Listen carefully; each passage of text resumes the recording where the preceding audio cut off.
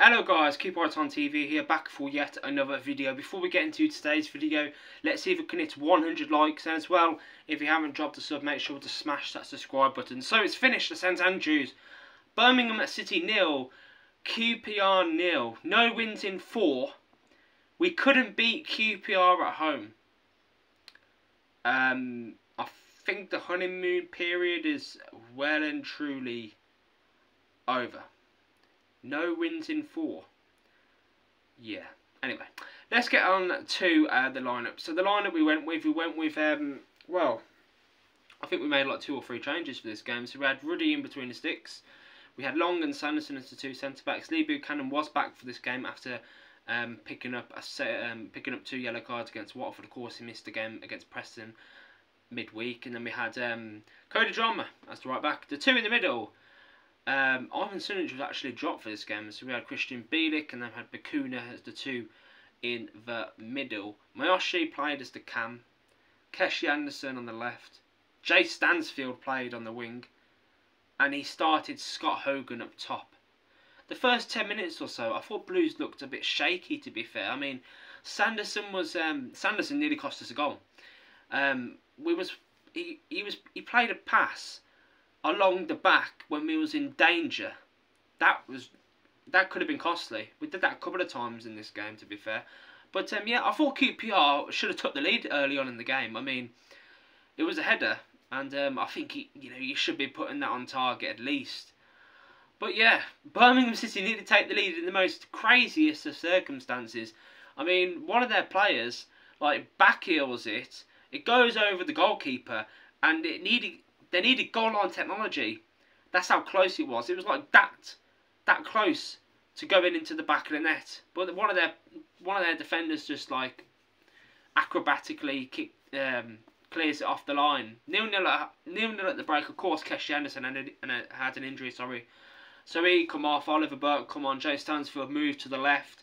Second half comes. Should be taking the lead. Scott Hogan missing another big opportunity. Another big opportunity.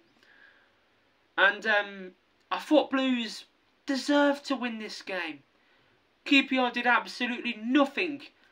Yes, in the last parts of the game, there was winning a lot of corners. Ruddy pulled off a really good save, one-handed save. I've been criticising Ruddy in the last couple of games, but that was a big save. And as well, I thought he'd done well to just palm the ball onto the striker's knees or thighs, leg, whatever you want to say. And yeah, he went out. I don't know how that didn't go in, by the way. That like scuffle. Of course, Dembele come on for this game as well for the last 15 or so minutes. Didn't really have time to do anything. I thought Christian Bielik, by the way, Christian Bielik's passing was dreadful. I thought the only player that was actually half decent in this game was Jay Stansfield. He was making things happen. He was making things happen a lot. He got past his man, megsed him in the first half. I think this happened as well. Megsed him. He cuts it back. Keshi Anderson, why are you hesitating? Just take the shot. I don't know why he was hesitating. And I know we haven't lost the game, but in my opinion, this is 2 points dropped. Why is John Eustace starting Scott Hogan? I would have rather started Lukas Jukovic for this game. I know he may be getting on a bit, but I mean, come on. Scott Hogan, it's like having 10 men on the pitch with Scott Hogan up front. Jay Stansfield, he should be starting up front. Oh, it's weird, isn't it? It's weird when he doesn't start up front, he doesn't score. Play him as a cam against Watford, didn't score. Played him as a striker against Preston, he scores. Play him on the wing. Tonight against QPR, what happens? He doesn't score. I don't know what's happening to us. Especially tonight. There just seems to be a lack of intensity within the team. Is that down to the manager? That's now no wins in 4. I keep on saying no wins in 4. We've got Norwich next Saturday.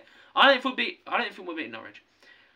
And don't forget, we've played early, so all the other teams in the Championship still have to play. So we could be like mid-table before Sunday morning. And yeah, I'm really disappointed, to be fair, with the result. But same old Blues, really. Same old Blues. We get really, you know, this new owner bounce has truly, well and truly ended, hasn't it? Ended really, hasn't it? I know we had a game Tuesday night and then we had to play on the Friday night, but come on, we should be doing better than this. Something is not right. Even when I know he's probably got like a slight injury, but even when Dembele come on, he wasn't his best. Miyoshi as well. I mean, he tried to, you know, overdo things. Didn't need to be fair. I mean, doing little back heels and that. What else have I touched upon? I thought Sanderson, by the way. I know he's the captain. I know he's had a good start to the season, but I thought he was important in this game. To be fair, I know we didn't concede, but yeah, moving forward, Norwich away next Saturday. That's going to be difficult. Like I said, I can't see us getting anything from that game.